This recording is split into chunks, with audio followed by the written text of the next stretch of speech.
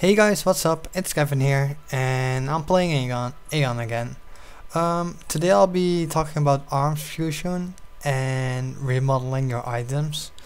Those are basically the NPCs that are around here, and I thought I would make a video about Armsfusing because, well, I never knew about it, and there are like no quests that explain it, or any of these that I know of, any tips given or whatever. So yeah, I thought I would make a video about it and show you guys what it is about. Armsfusing was introduced in Aion 1.9. We're in 3.0 right now, so that's a while back. What it basically does is makes you able to fuse two bows together, and you'll keep your primary bow, and some of the stats of your secondary bow will be transferred in the primary bow, so it'll make your bow better. The way why they did this, why they added this in, is because, well, for example, assassins have two weapons. They are able to dual wield, so they are giving two weapons, so that's 2 times the attack. For example, archers or like warrior classes that uses two-handed weapons, basically any classes that uses two-handed weapons will be only able to use one weapon, therefore it'll lack attack. So what they did is they added Armsfusing in. I personally did it with my bow for now. That's this one. As you can see, it has multiple Manastone sockets, like 5 now, boosted attack, and it has the bonus stat, the crit strike 13 of the other bow. So I got 8 attack bonus and a 13 attack crit bonus. That's pretty nice. So I'll be talking about Armsfusing for a little bit. It says here that both primary and secondary must be the same weapon types, for example bow. After fusion, weapons cannot be sold, traded or stored, so the item will always be remaining on the character you did it on. The secondary bow must be equal to the level of the primary bow or be lower. So I used a level 14 bow, I think, and a level 12 or so. I don't know exact. The secondary bow is destroyed, so don't spend too much on it. And it can be, the primary bow can be arms broken to its original state. Alright, so the NPC for the Elios side is Cain, and for the, let me see, Asmodean side it is Arthur. Hold on, I'll show you guys the map. Those are basically located here, where I'm standing. So yeah, cancel this. Alright, so no wait, it's not Cain, it's Curio, my bad. So Curio for Elios.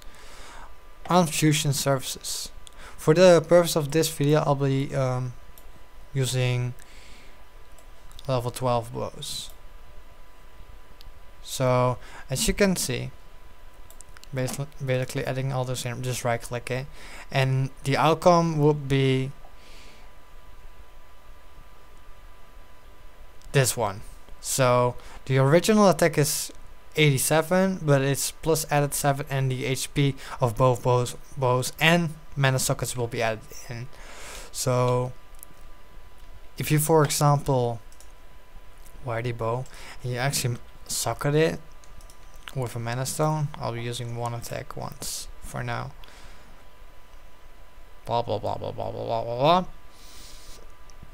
Alright, and let's do that with the other bow too. Enchant.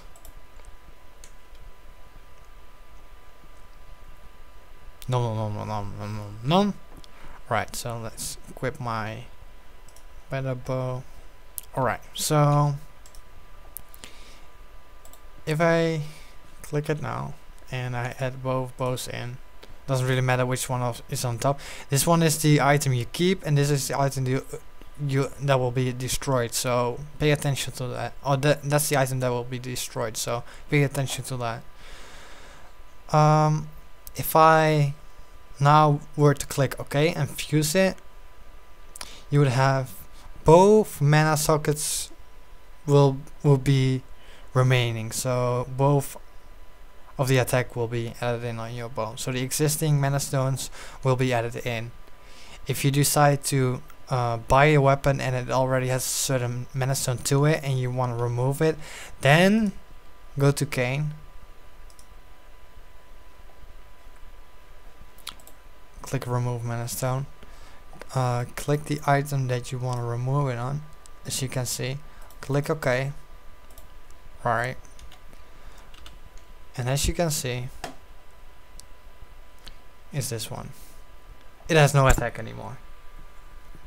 So if you decide to buy a bow that already has certain Manastones attached to it, you can remove it here. So this is a way of making your bows way stronger than they are. 10% of the secondary bow will be transferred into the primary one. If you have Godstones on both bows, you'll only keep the Godstone on your primary bow. So do not use 2 Godstones because they are a lot on both bows, because you'll lose your secondary one. And you will always keep the appearance of the primary bow. Alright, so let's see. If you wanted to remodel your items, that's possible too. Modify appearance. Basically, you would have to. So you keep this bow, and you want, for example, you wanted the appearance of a level 24 bow. That way you get this appearance, but the same stat, you do not get any other stats, just the appearance. So yeah, I'm not gonna do this because this bow cost me like 100k, so I'm keeping this one. But yeah, if you wanted to, that's a possibility too. So yeah guys, that's basically it. The video is just about Armsfusing. I wanted to explain it to those who do not know about it. By the way, if you wanted to, you can also do it with armors. Like you can fuse, for example, this top with the kimono, which can be bought over here. The Fine Road is like all shops here. Also the NPCs there, where you can just fuse both items together, and this is just an appearance item, and that way you can get like a kimono or any other appearance that you kind of want. Alright guys, that's it for this video. I hope you liked it. I hope you learned something, and I'll see you guys later. Thank you guys for watching. Bye.